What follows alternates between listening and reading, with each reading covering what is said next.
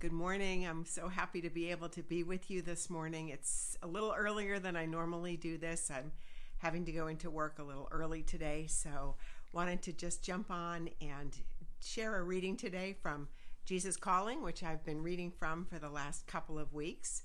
So the reading for today says, "I am the potter, you are my clay. I designed you before the foundation of the world. I arranged the events of each day to form you into this preconceived pattern. My everlasting love is at work in every event of your life. On some days, your will and mine flow smoothly together.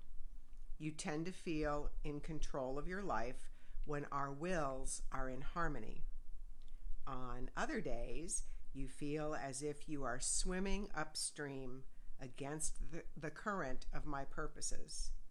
When that happens, stop and seek my face. The opposition you feel may be from me, or it may be from the evil one. Talk with me about what you are experiencing. Let my spirit guide you through treacherous waters. As you move through the turbulent streams with me, let circumstances mold you into the one I desire you to be.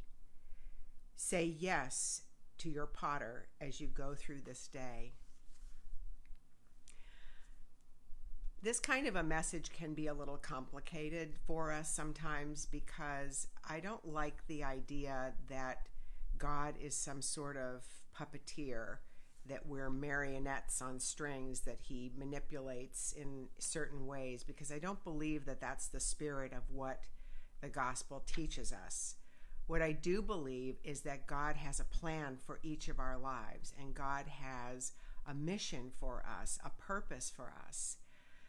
I believe that we have choice points along the way in our day. Do things happen that are out of our control? Absolutely they do. Car accidents happen. All kinds of things happen. We get sick, or we turn left when we should have turned right, or things like that happen to us. But what I take from this message is that no matter what is going on, that God can bring good out of struggle, that the Lord brings his purposes out of the circumstances of our lives.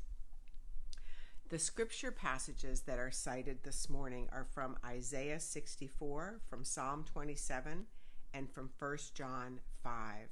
I'm going to read them to you. Before I do that, though, I just want to say I'm not a fan of taking one line of scripture out of context.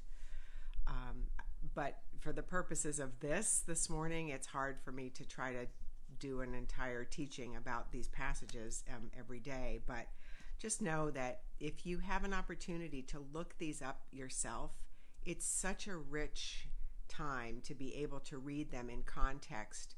And what that means basically is just read a few sentences before and a few sentences after to see how the writer was placing these words in a special place in the Bible. Psalm 27 verse 8 says, "My heart has heard you say, 'Come and talk with me.' And my heart responds, 'Lord, I am coming.'" The next passage is from Isaiah 64 verse 8. And that says, "And yet, Lord, you are our Father. We are the clay. You are the potter.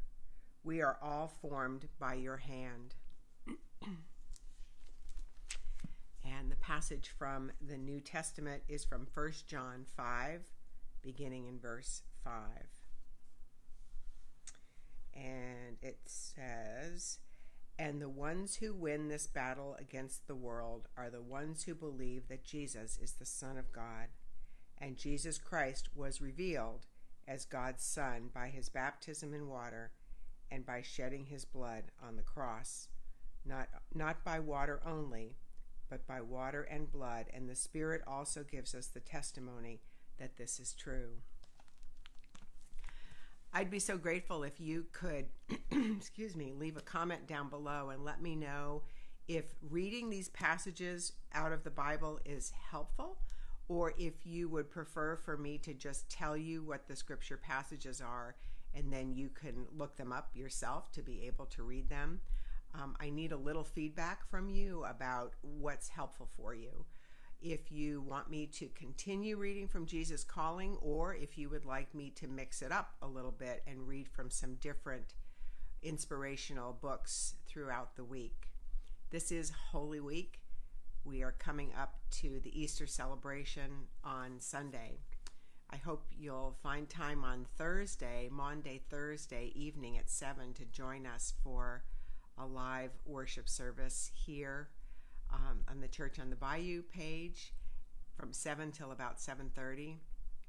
I will be sharing communion, sharing in the Lord's Supper, the Eucharist, and I invite you to come up with your own elements of the bread and the wine to be able to share in that special sacred time as well.